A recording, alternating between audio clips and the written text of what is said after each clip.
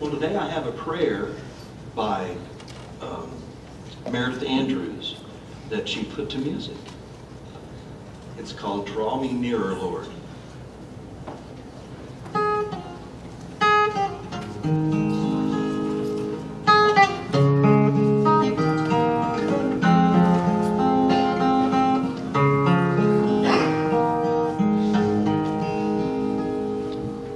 For your nearness, Lord, I hunger. For your nearness, Lord, I wait. Hold me ever closer, Father, with such a love I can't escape. For your nearness I am hoping.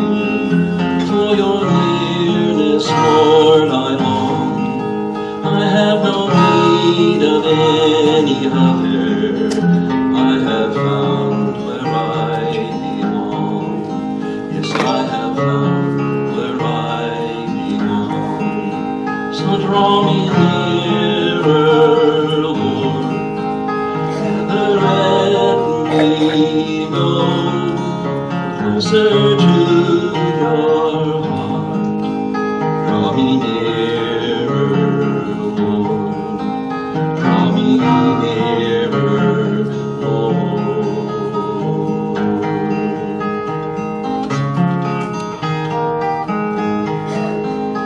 In your nearness there is healing. What was broken now made whole. Restoration in its fullness, lasting hope for all who come. In your nearness I take shelter. Where you are is where I'm home. I have need of only one thing, to be here before your throne. To be here before your throne. Draw me nearer, Lord, never let me go closer to your heart. Draw me nearer, Lord. Oh, draw me nearer, Lord. Never let me go closer to your heart. Draw me nearer, Lord. Draw me nearer, Lord. Draw me nearer, I hope.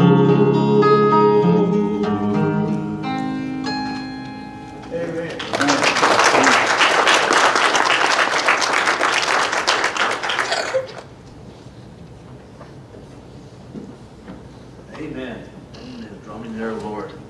This morning we have Dr. Aaron Meraz from Mission Dignity, from Guidestone Mission Dignity, that's going to come and speak to us this morning. And as you as a church, you know, not this past summer, but the summer before last, whenever I went to the Southern Baptist Convention in Phoenix, and I found out about Mission Dignity, and my heart was tugged, for us to be able to go forth and show what little we can do. But it turns out what little we can do compared with what everybody else does together can do a lot of good things for retired pastors and in some cases their widows. And so anyways, Dr. Meraz is going to come. He's from Dallas, Texas, home of the Texas Rangers. You notice I didn't say Dallas Cowboys. I said Texas Rangers because but anyways, Dr. Meraz is going to come and talk to us, and what a blessing it is as a church for us to be able to partner with you. There's been many that come before us to be able to go forth and, as I say, carry the torch, and that is to share the gospel of Jesus Christ. And whenever they need help at the end stages of their life, it's a privilege for us to be able to partner with you all to be able to offer them some dignity at the end of their lifespan. So this is Dr. Meraz.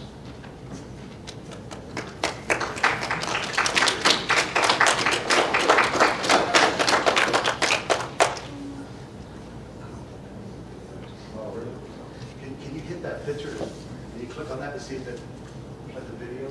Mm-hmm. Do I need to put the sound to it? Yes, ma'am.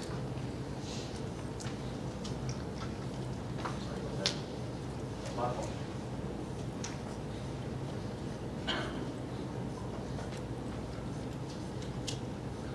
It says media not found. Video's not found, so. I had the video.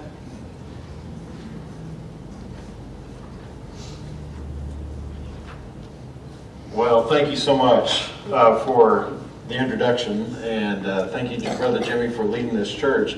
I was telling Brother Jimmy that you are actually in the top 3% of all-time giving churches, and we're just so thankful that you give, and that you give as much as you do. The video, of course, was going to tell the story of Roy and Janice Southern, who have been Mission Dignity recipients. They, of course, much like every other recipient there, it has given most of their lives, and then come to the end and thought they had put back enough in retirement, but then, of course, healthcare costs and other things, catastrophic events happen, and then all of a sudden you look at your bank account and you don't have anything. And so it is our privilege to be able to serve in this particular way. And I do want to just give you just a few stats about us. Of course, we've been around since 1918, and it was originally founded by the Southern Baptist Convention then as the Retired Ministers Relief Fund, and eventually became called the Annuity Board of the Southern Baptist Convention, and then, of course, changed their name to Guidestone. And then, of course, Mission Dignity used to be called Adopt an Annuitant back then because of the Annuity Board. And so we've been around since 1918, helping out retired ministers and their widows, as well as orphans back then, until the Southern Baptist Convention became strong enough to actually fund orphans and orphanages as well. Currently,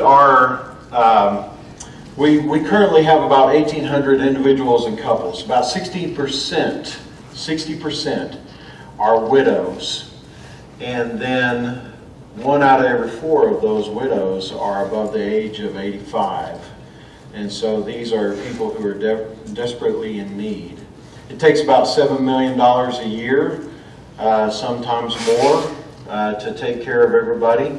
They receive anywhere between $225 a month and $600 a month, depending on need and the amount of years served as well. And then, of course, we have expense grants as well. If you have something that comes up in your life, for instance, Hurricane Harvey hit 12 of our recipients. We were able to send out funds to them within a week because of the generosity of donors like you and your church. And then, of course, we do send out a $250 Christmas check every single year as well.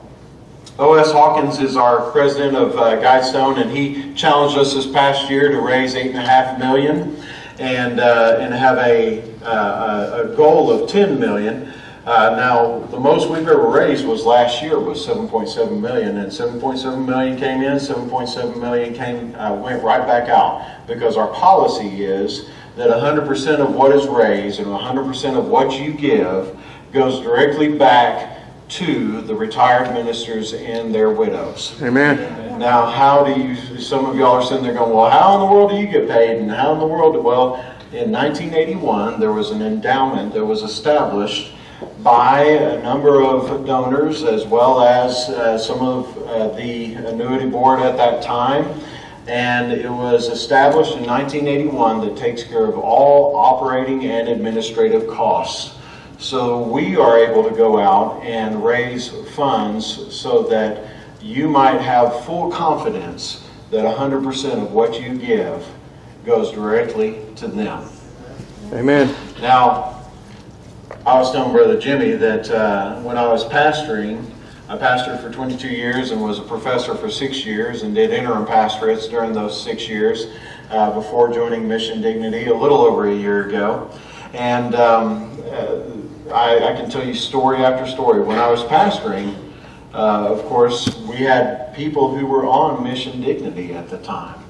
And then, of course, as a professor doing interims, I also had people who were on mission dignity during that time as well. Let me tell you about one of them. His name was Clarence Jones. He was a pillar of the church. Clarence, of course, had pastored for about 23 years. Came to the end of his time in the ministry and retired, him and his wife Jo. When I went to visit them, I was interim pastor of First Baptist Gordonville. He was the guy that would supply preach for the congregation and so on and so forth, and he was also the guy who would teach the men's Sunday school class. Well, when I went to visit him, they lived in a mobile home, nothing really to retire on, borrowed land, and within a few months of me being interim pastor, he contracted cancer. Within 6 months, he was gone. Mission Dignity stepped up and provided so that she could bury him, first of all, because she didn't have enough money to bury him. And then gave her an extra $5,000 so that she could get up on her feet and pay any medical bills or anything else. Let me tell you, my friends, when you give to this organization, you're refreshing the saints. Amen. You're refreshing the saints who are in great, great need. Now let me tell you, we're also looking for more people. We're always looking for more people to help. So if you know of someone who is a retired minister or a widow of a retired minister, because we take care of the widows until they pass away as well. If you know of a retired minister or a widow of a retired minister, let us know. Now let me tell you, they will not come to you. And let me tell you why. They always are giving. In fact, most of our retired ministers and widows who are being supported by Mission Dignity give something back.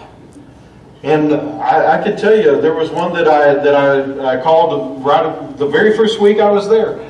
There was one that I called and I said, you're a recipient. You don't have to give. And she said, oh, you can't outgive God. Amen.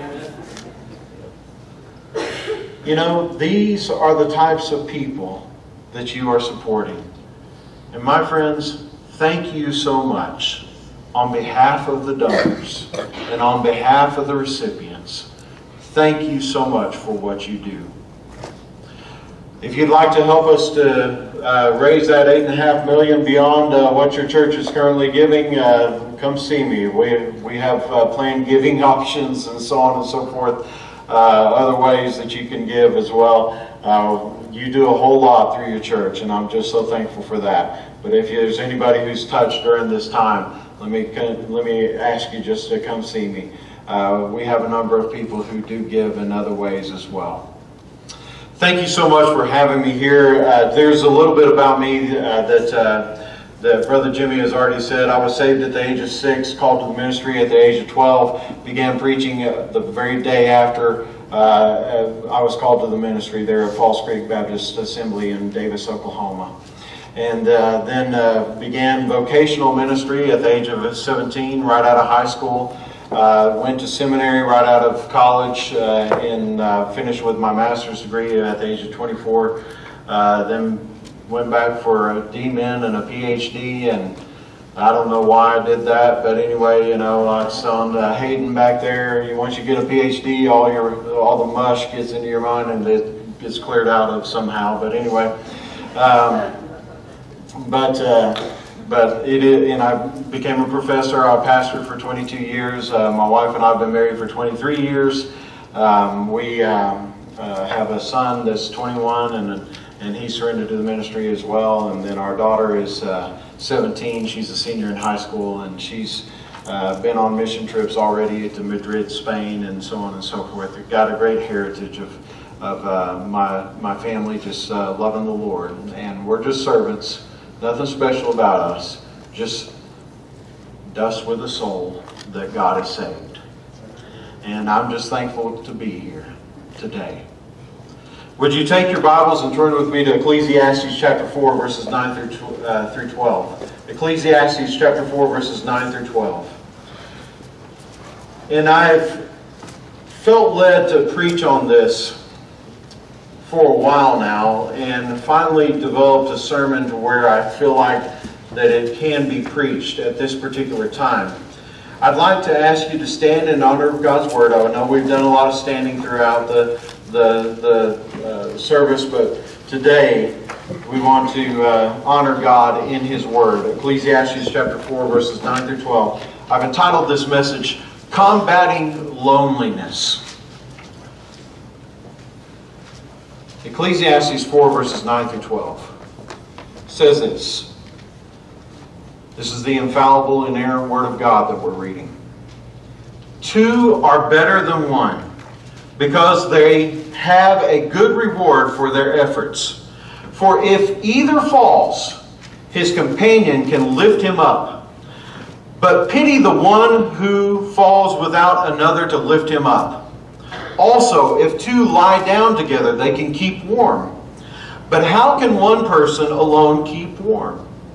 And if someone overpowers one person, two can resist him. A cord of 3 strands is not easily broken. Let's pray together. Lord God, we thank you so much for this time, and we ask that you would move in this passage.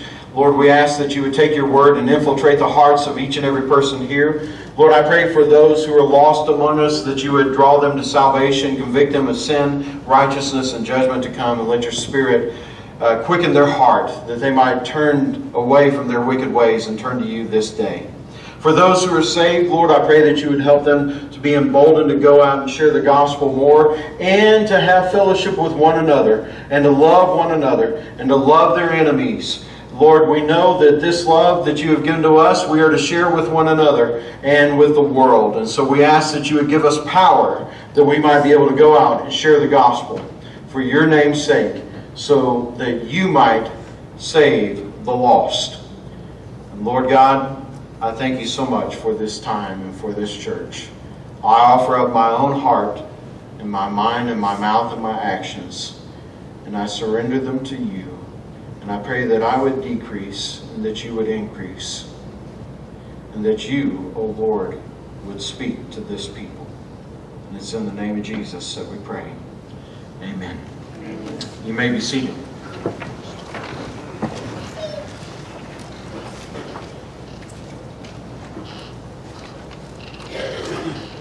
A rash of loneliness has captivated our nation. It's interesting when you look at the lives of school shooters that the common theme in every one of those young men who shoot up those schools is loneliness. Which is ironic, because they have sometimes thousands of followers on social media. They seem to be connected to all these different people, but in every single situation, there is loneliness. Here recently, the rash of suicides among men who are 50 years and older is actually on the same level as those in Japan. Now, Japan has had for years a rash of suicides among men 50 years and older, and all of a sudden here in the United States we too are having that. And the number one thing they say over and over and over again is loneliness. Why in a world full of 7 billion people would people be lonely? My friend, let me tell you, Satan is all about loneliness. He loves for people to get into the state of mind to where they think that they are alone. Why? Because Satan always whispers in those people's minds 5 things that I'm going to point out today that the Scripture combats. The first one is this: you don't need anybody. Satan whispers, you don't need anyone.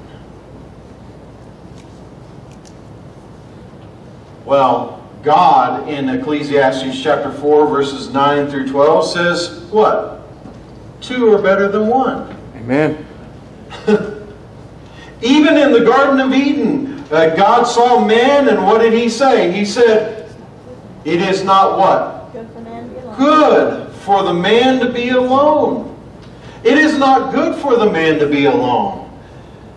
You see, the Word of God is always telling us that we are not to be alone, and that we are not alone. But Satan whispers in people's ears, oh, you don't need anybody. You don't need to tell anybody your problems. You don't need to be a burden upon other people. But what does God say? God says 2 are better than 1, and it is not good for man to be alone. Let me tell you, my friends, I've heard people say, good men say, you are who you actually are when you're alone. But what does God say? God says it is not good for you to be alone. God actually says, no, 2 are better than 1. In other words, you are who you actually are. You are who you are to be when you are with someone else. When you are not alone. You see what God says compared to what Satan whispers? Oh, you don't need anyone. And God says, no, you need someone. 2 are better than 1. Now let me tell you, I've heard this even from some of our widows. Oh, I don't want to be a burden. Oh, my friends, we always say to them, you're never a burden to someone else. It's our privilege to partner with you. It's our privilege to pray with you. It's our privilege to be with you. Why? Because we aren't supposed to be alone. And you're not a burden, and you do need someone else. In fact, you need someone greater than anyone could ever have, and that is Jesus Christ. Amen. You do need someone. The second thing that Satan whispers is this. He says, you're worthless. But what does God say?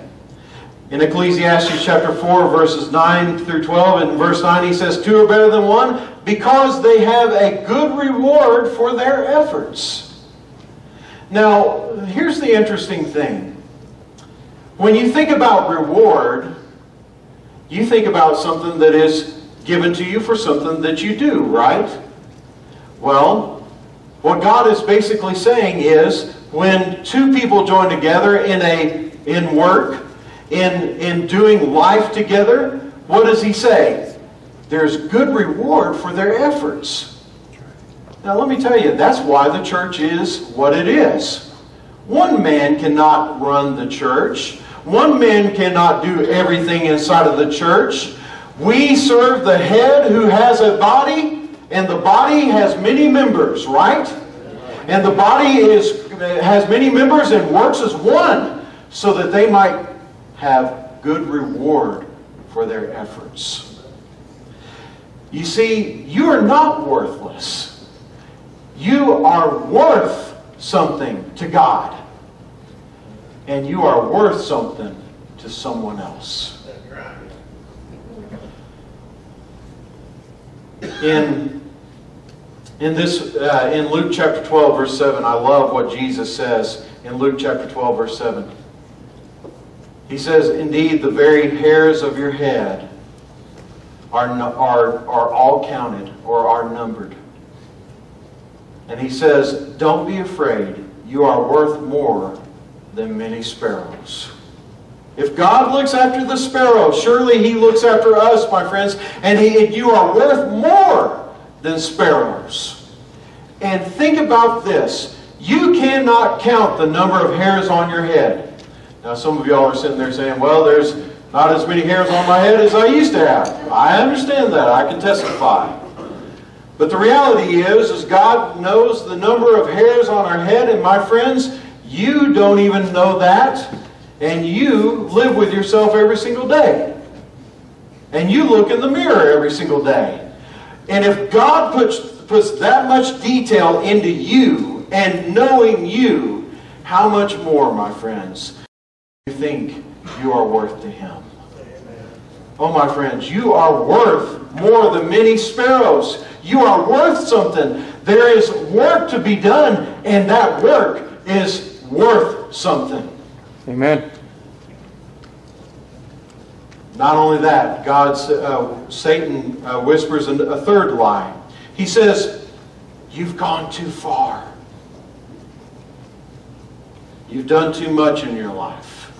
You've gone too far." But what does God say? In Ecclesiastes 4, verse 10, notice what it says this. It says, "For if either falls, his companion can lift him up. But pity the one who falls without another to lift him up." If either falls, his companion can lift him up. But pity the one who falls without another to lift him up. You see, you may think you've gone too far. You may think that you've done too much. Too many evil things. Too many sins.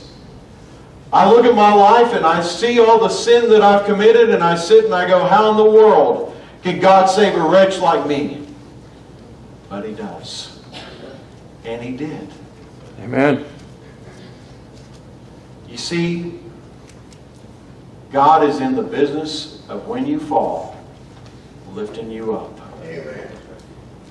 And He puts the church around one another so that when we fall, we're able to lift one another up.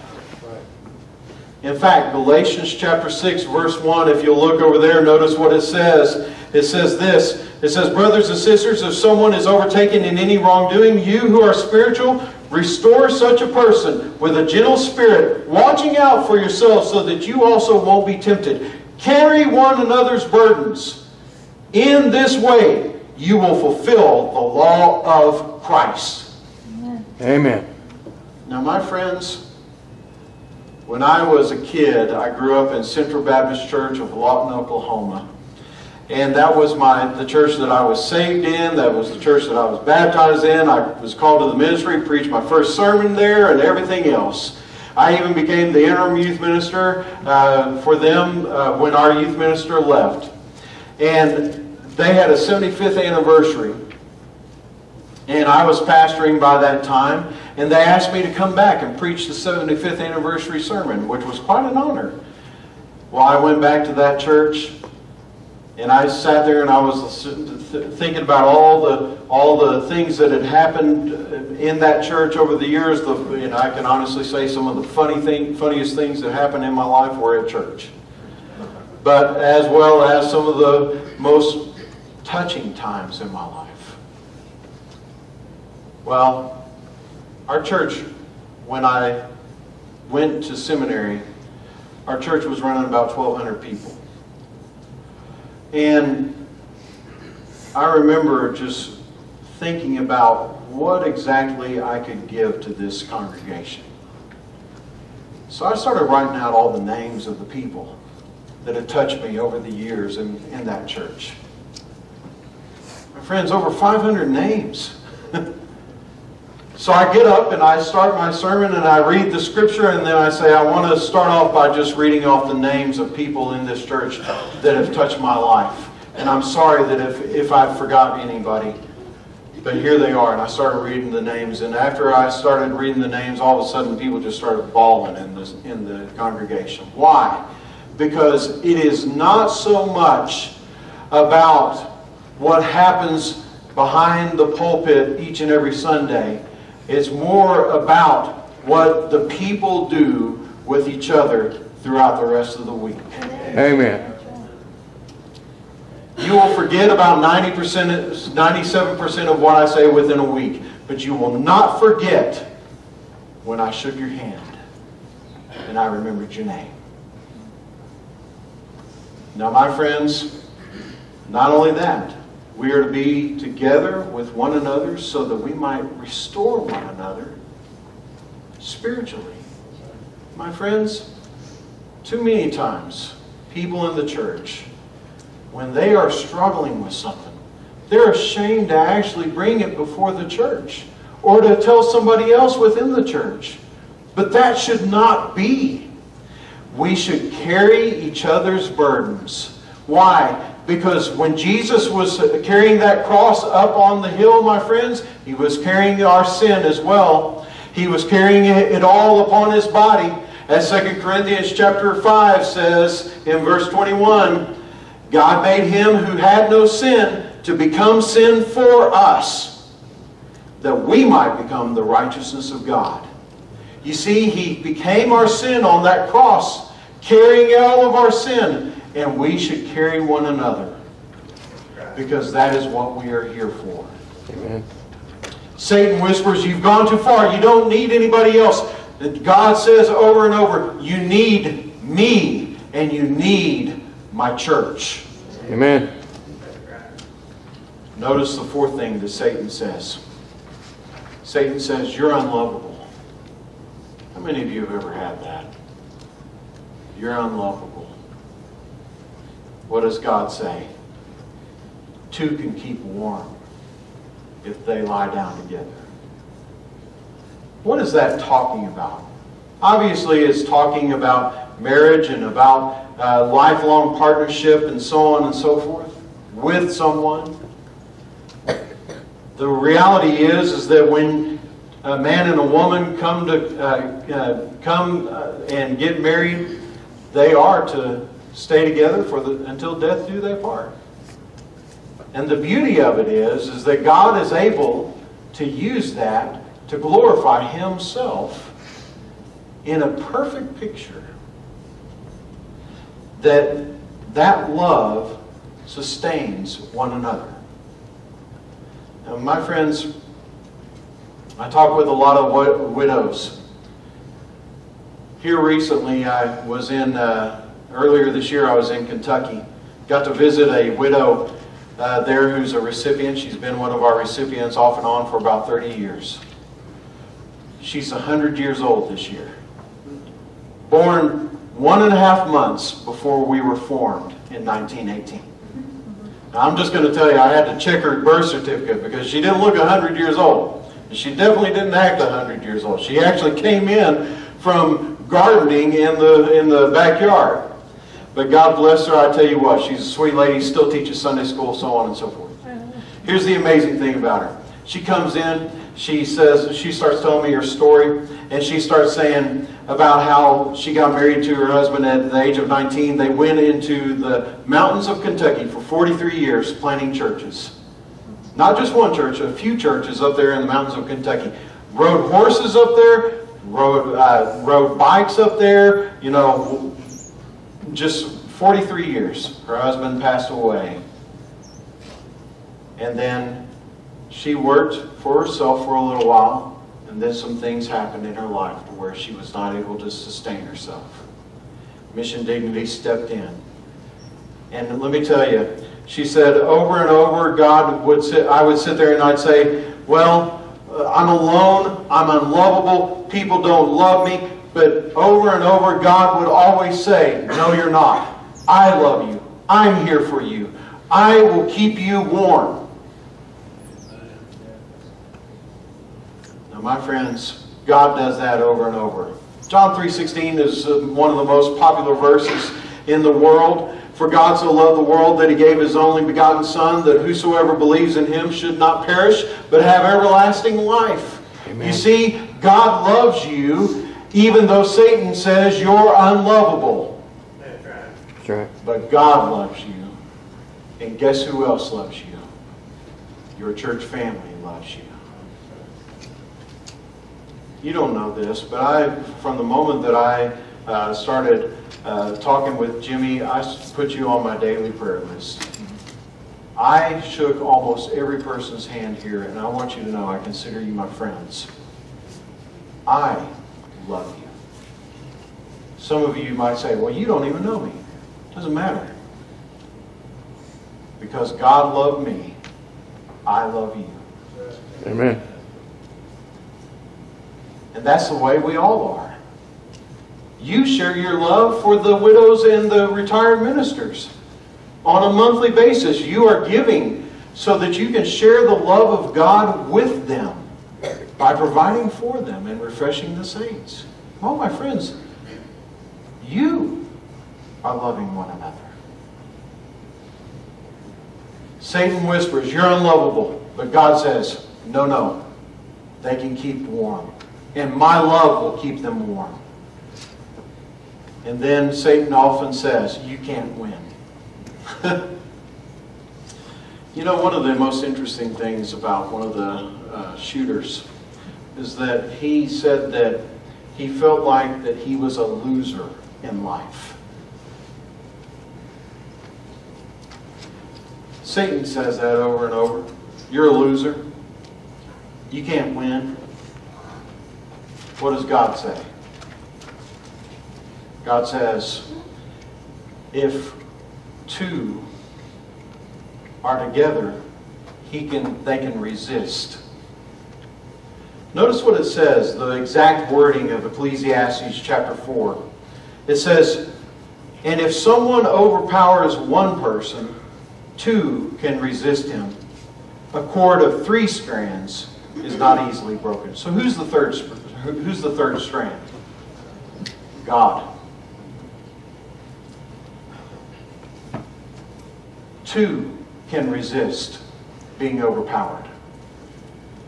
The reality is, Satan says, you're a loser, you can't win. God says, no, with me, you can.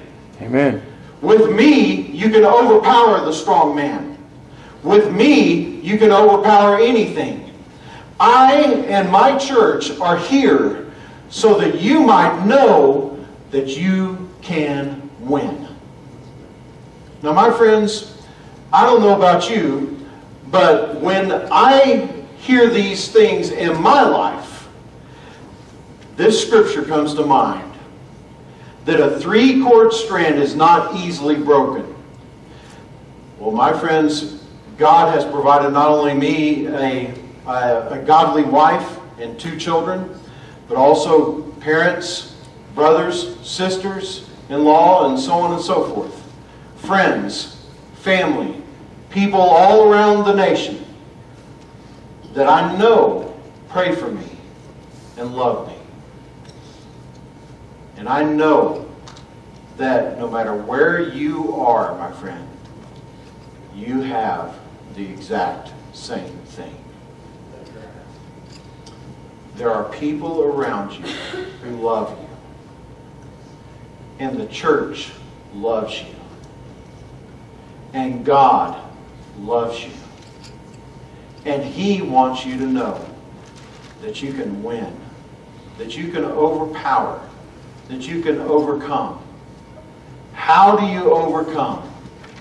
Well, James chapter 4 verse 7 says this, therefore submit yourself to God, resist the devil, and he will flee from you. Submit yourself to God, resist the devil, and he will flee from you. All you have to do is resist, and he will flee. Satan is a coward, actually. He is a coward. All you have to do is resist, and he will flee. By submitting yourself to God and resisting the devil. Having faith in God, because faith is the victory that overcomes the what? The world. Amen. You see, God has provided us a way out. No temptation has overtaken us that is except that which is common to man. My friends, the weapons that we fight with are not like the weapons of the world. They have power to overcome strongholds and every pretension that sets itself up against the knowledge of God, to take captive every thought to make it obedient to Christ. You see, my friends, what God has done for us through the power of Jesus Christ, dying on the cross, being resurrected from the dead. He has provided the victory for us. Amen. We sang just a little while ago, onward Christian soldiers. How in the world can we go onward if we're a bunch of losers? No, we're not. We are overcomers in Jesus Christ. We are overcomers in Jesus Christ because God has given us eternal life. Death cannot hold us.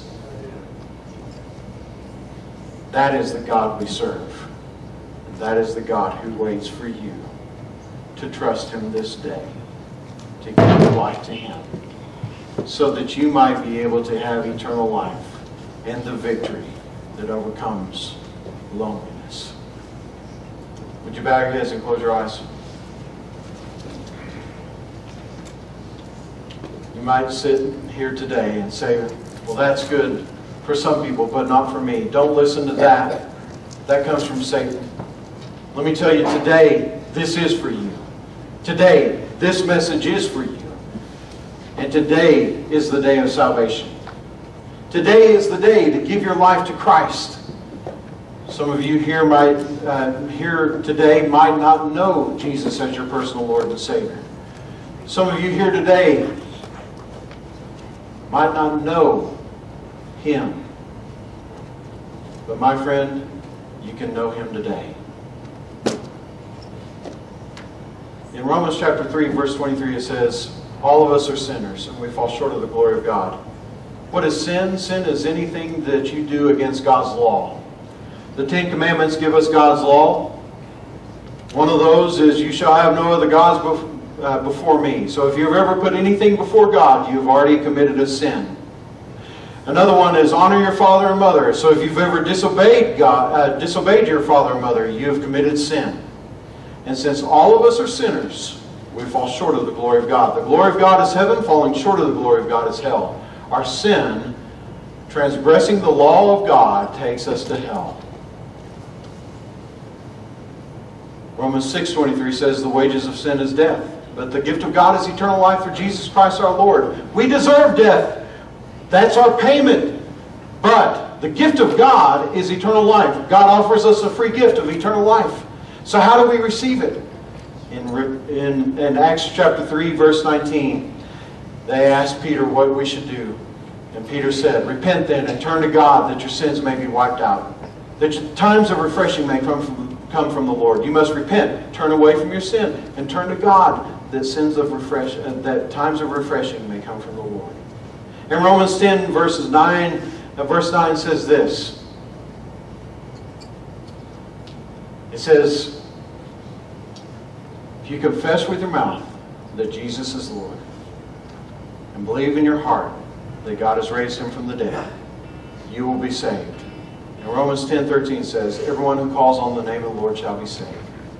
My friend, today, in the quietness of this moment, call on God.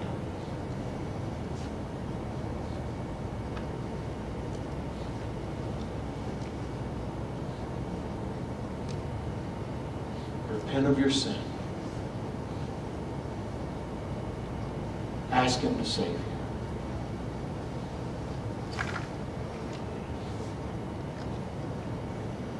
There might be some of you here today who have just prayed to receive Christ as your Lord and your Savior. If you prayed and you repented of your sin and gave your life to Christ, my friend, in just a few moments when we stand and when we sing, come and meet Brother Jimmy here at the front. Matthew chapter 10, verses 32 and 33 says this. Jesus is talking and he says, if anyone acknowledges me before men, I will acknowledge him before the Father. But if anyone disowns me before men, I will disown him before the Father. You cannot keep Jesus private. Make him public today. There might be others of you here today, you have other needs. Maybe you need to pray with someone. Maybe you are feeling alone about something. Maybe you are stuck in a sin and you need restoration. Whatever it is, respond to the Lord in the way that He is calling you to respond. This is your time to respond to the message that God has given this day. Lord God, I pray that you would be with us this day and that you, O Lord, might have your way in the lives of each and every person here. Lord, it is not by mistake that they are here. Lord, you know that they are here so that they can hear this message and respond according to your will. Move in those who prayed to receive Christ today. Move in those who have other needs. Have your own way. And it's in the name of Jesus that we pray.